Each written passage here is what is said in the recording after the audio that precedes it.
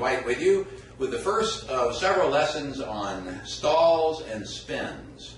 Let's do a little bit of review. Lately we've been talking a lot about angle of attack of an airfoil. And as you recall, the angle of attack is the angle created by the chord line, which runs from our leading edge to our trailing edge, and the relative wind. Now, the air going over the top of the airfoil has to speed up because it is of a longer distance on the top than on the bottom. And according to Bernoulli's principle, when a fluid increases in speed, pressure decreases. And so we get that pressure differential, which gives us lift. As we increase the angle of attack, we get increased lift. But at a certain point, what we call the critical angle of attack, we rapidly lose lift. What happens is the airflow going over the top of the wing separates. And it'll trail above the wing. And what will happen is air here will start to circulate back in like that. So you can see from this diagram that this air is actually slowing down. It's actually even stopping relative to the wing itself. So what happens is, this air has slowed down. What happens? The pressure increases, so we lose our lift. So when we reach that critical angle of attack, the wing will stall.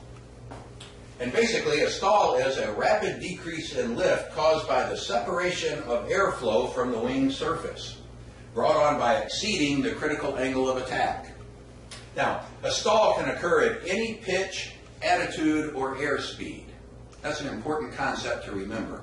However, the wing will always stall at the same critical angle of attack, regardless of the weight, regardless of the airspeed, regardless of how it's configured.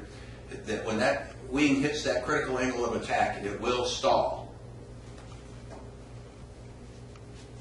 Now, another point to remember is that when a wing stalls, that does not mean that there is no more lift.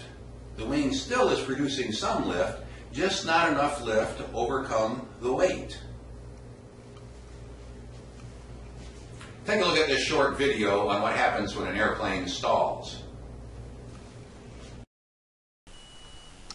Here we are flying along on our Cessna 172.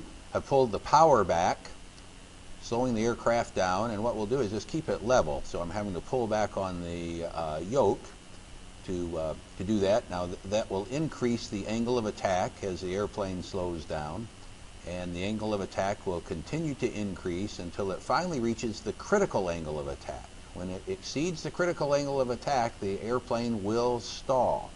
Now an airplane can be stalled at any airspeed and any flight altitude, and it will always stall at the same critical angle for that particular aircraft. So this one might stall at 20 degrees, another one might stall at 16. But it will always be the same angle of attack, critical angle of attack for a stall. Now another thing that we want to talk about today is a spin. And a spin is basically an aggravated stall where the airplane will end up descending in a corkscrew manner. Now you can imagine what would happen if you're in clouds, you can't see outside, you inadvertently stall the airplane, and then you get into a spin. That could be very disorienting. Let's take a look at this video of a spin. The angle of attack is increased until the critical angle is reached, at which time both wings stall. In order for an aircraft to spin, it must first be in a stall condition. Not partially stalled, but stalled. Let's take a look at it from the outside. Here we reach the critical angle of attack, the airplane stalls. What causes the spin is that one wing is less stalled than the other, in this case the right wing. Both wings, however, are stalled. Fortunately for your private pilot license, you don't have to do a spin. If you go on to get your instructor's license, you will need to, I think, do 3 revolutions in a spin before you recover. Aviators, there's one final point that I want to cover today in our lessons on stalls. The air becomes thinner the higher our altitude is.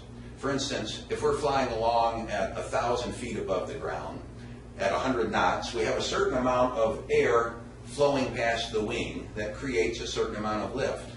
So if we go up to 30,000 feet at that same 100 knots, we have a whole lot less of air molecules blowing past the wing.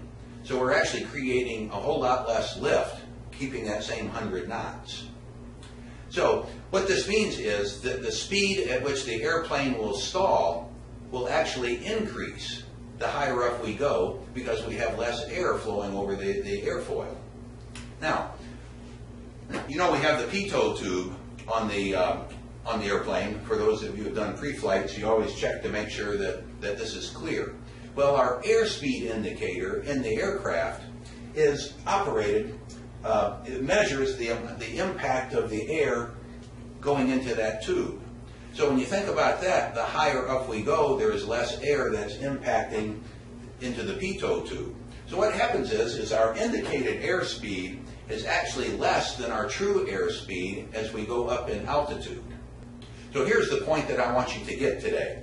An aircraft in any given configuration will always stall at the same indicated airspeed, regardless of altitude, because the airspeed indicator is directly related to air density. So even though the airplane will stall at a higher true airspeed, it'll always stall at the same indicated airspeed that you see on the instrument, assuming that it's in the same configuration. Now, configuration, what does that mean? Let's say that the flaps are down. In that configuration, if the airplane stalls at indicated airspeed of 55 knots at 1,000 feet, when you get up into the thinner air at, say, 30,000 feet, the aircraft will still stall at an indicated airspeed of 55 knots. However, the true airspeed will be higher than that. And in a future lesson, we'll really look at the airspeed indicator and all of the other airspeeds that there are out there. There are several that we're going to have to learn about. But for now, fly safe.